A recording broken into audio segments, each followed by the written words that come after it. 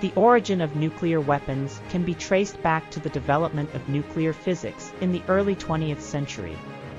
The pivotal moment in this history was the discovery of nuclear fission by German scientists Otto Hahn and Fritz Strassmann in 1938. This breakthrough laid the foundation for the harnessing of atomic energy for destructive purposes.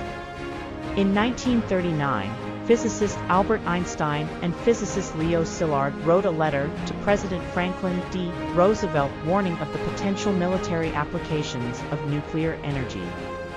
This letter prompted the United States to initiate the Manhattan Project in 1939, a secret research and development project aimed at developing nuclear weapons.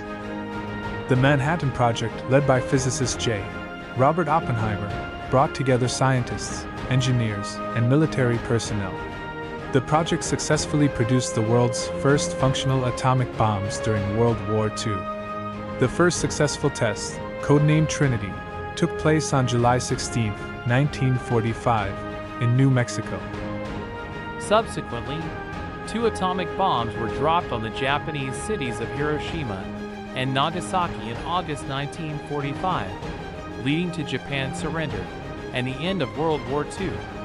The bombings of Hiroshima and Nagasaki marked the first and, so far, the only use of nuclear weapons in warfare. The development and use of nuclear weapons during World War II changed the geopolitical landscape and ushered in the nuclear age.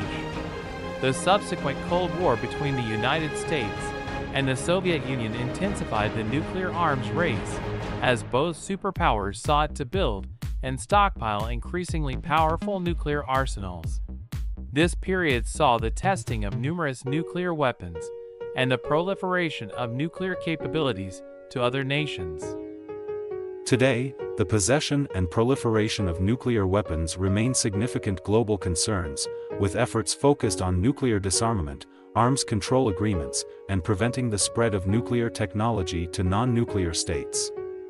The development and use of nuclear weapons have had profound implications for international relations, security policies, and global efforts to prevent the catastrophic consequences of nuclear conflict.